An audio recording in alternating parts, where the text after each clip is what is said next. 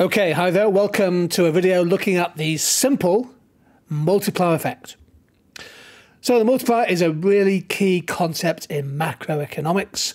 What is the multiplier? Well, it's a number. It's a bit like elasticity. It is a number. But it also describes a process by which one person's spending is somebody else's income, and money and income and output and income circulate around the circular flow. The multiplier is a number. It measures the final change in national income that comes about from an initial change in one of the components of aggregate demand. It could be exports, investment, government spending, and so on. Now, what's the formula for the multiplier in a simple economy? That's a closed economy with no government. A closed economy means no trade. No government means we can ignore government spending and taxation. Well, in a closed economy with no government, there is only one leakage from the circular flow, and that is saving. That's disposable income, which people don't spend. So the multiplier, the formula, is 1 divided by the marginal propensity to save. The higher is that propensity, the more money leaks out of the system every time money goes around the circular flow. So the multiplier is 1 over the marginal propensity to save. Well, we know that the marginal propensity to consume and to save must equal 1. Disposable income can be spent or saved. So therefore, MPC plus MPS equals 1.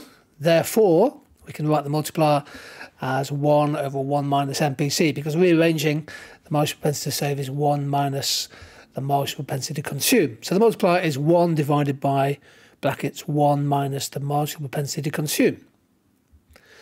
So here's a good example. Can you calculate the value of the multiplier using the simple version of the multiplier formula?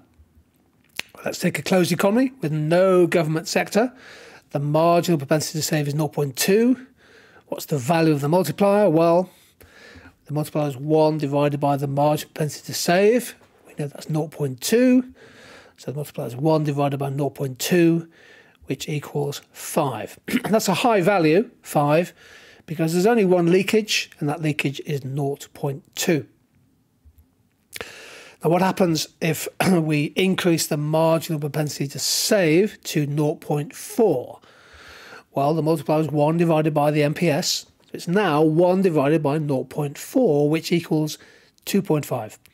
So an increase in the marginal propensity to save causes the value of the multiplier to go down. An increase in the rate of leakage, withdrawal from the circular flow, causes the value of the multiplier to go down. Here's a rearranging. In a closed economy with no government sector, the marginal propensity to consume is 0.9. What is the new value of the multiplier?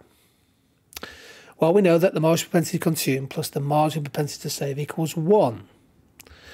Therefore, the marginal propensity to save is simply 1 minus the MPC. That's just rearranging the formula.